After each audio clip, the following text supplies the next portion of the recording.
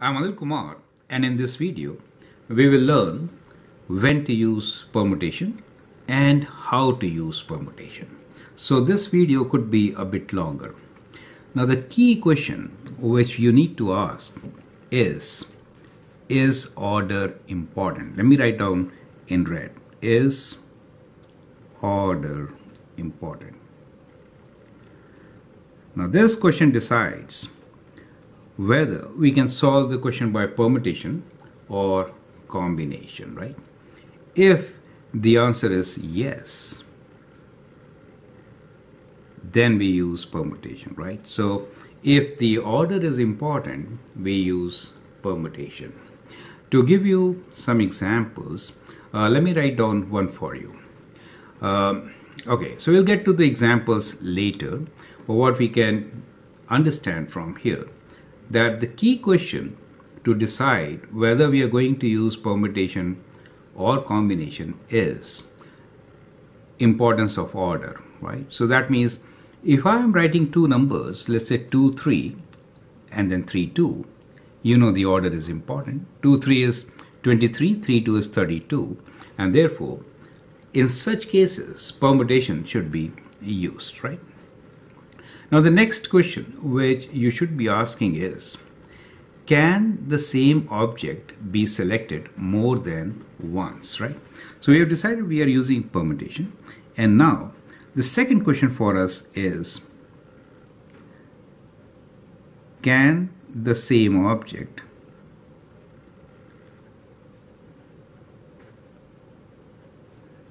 be used more than once? Now the answers could be yes or no, right? So it could be yes or no, right? So the question is, can the same object be used more than once? So if the answer is yes, we use fundamental counting principle.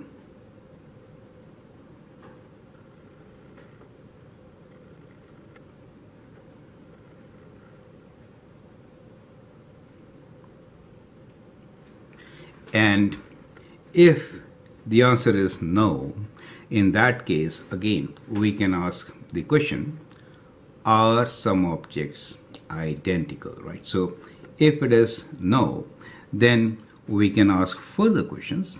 The questions could be, are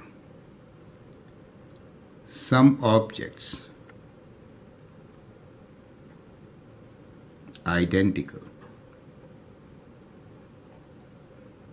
right? So that is the question, and then you could have the answer yes or no. So here we can get two cases, which is yes or no, right? If the answer is yes, that means some objects are identical. In that case, the formula used is n factorial over a factorial times b factorial, like that, where these are the identical objects. In case the objects are not identical, in that case we use the formula NPR, right? So we use NPR. The meaning of NPR is n factorial over n minus r factorial. So basically these are the questions which help you figure out whether you're going to apply permutation or not, and if you apply permutation, what are different ways in which it could be used. So now let us take some examples to understand each and every technique. So now we know that since the order is important, we are using permutation. The second question being, can the same object be used more than once? The answer is yes. Then you use fundamental counting principle. Now let me give you one example. Let us say I have the digits. Consider the digits, let's say 0, 1, 2, 3, 4 and 5, and we want to look for how many 2-digit even numbers, right, can be found, right? So we want to know how many two-digit even numbers are there, right? So that is what we are interested in. Now here, since we are looking for the even numbers, we know these digits can be used more than once, right? So how many two-digit even numbers are possible? So let us say these are the two digits. Now ones place, we have 0, 2 and 4. So the possibility for ones place is there are three digits, right? 0, 2 and 4, which could go to ones place. As far as the tens place is concerned, we cannot place 0 there.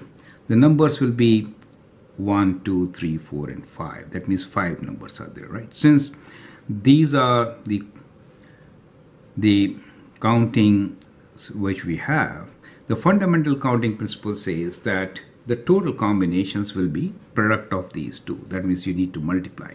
So 5 times 3 equals to 15.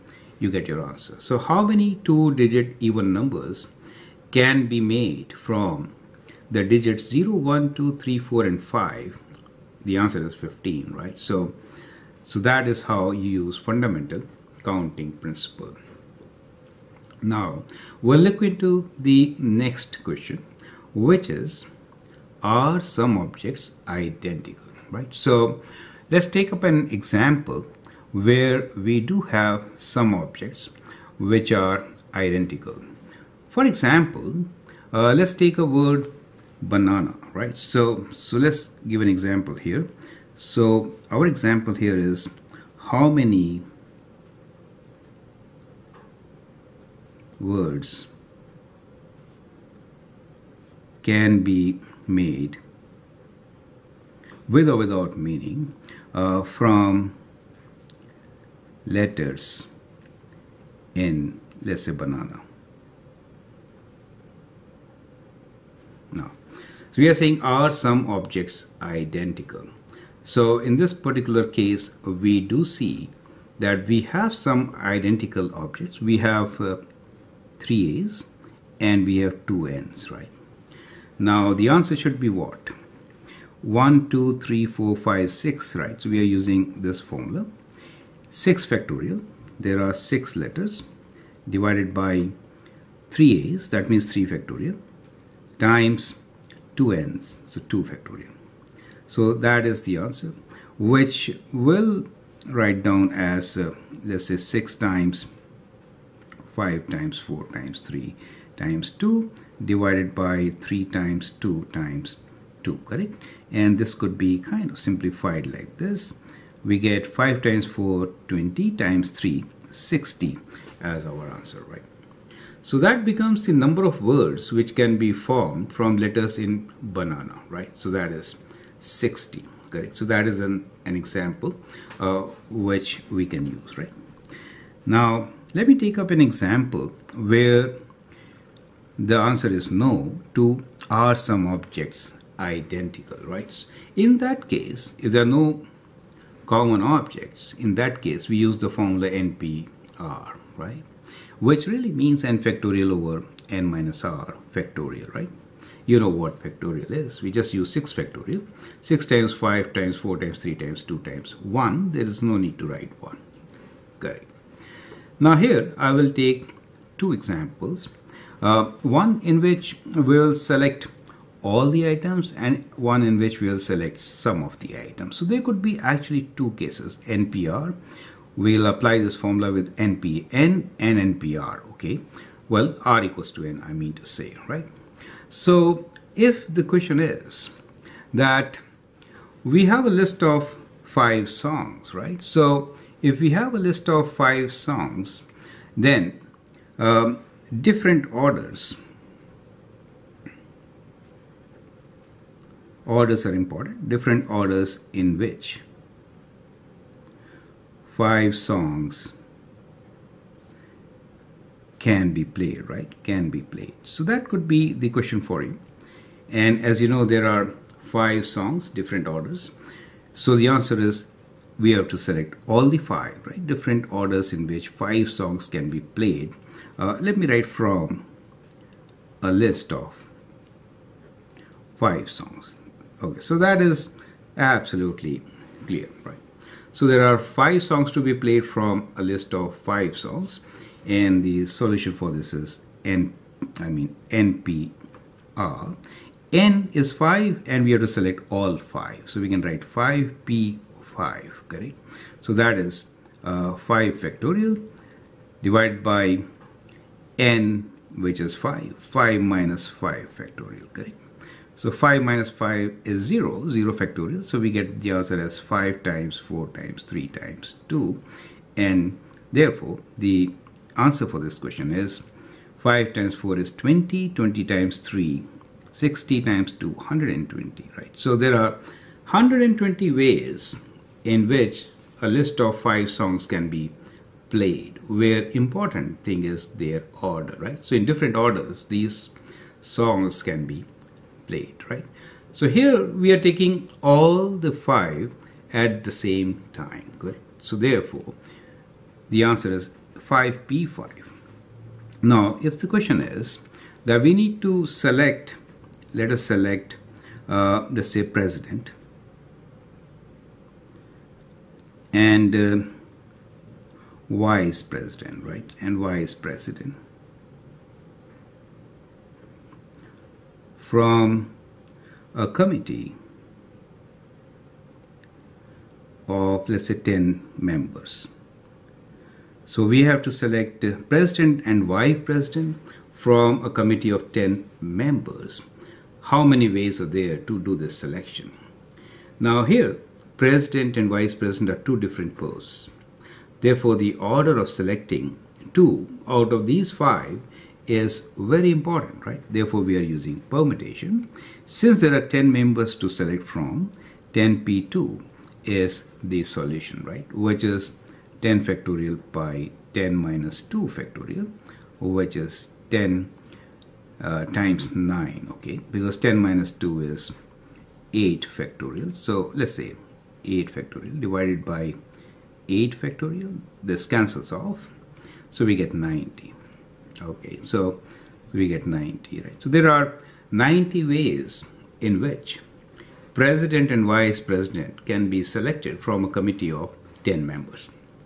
Well, that completes more or less all the combinations of counting where permutation will be used.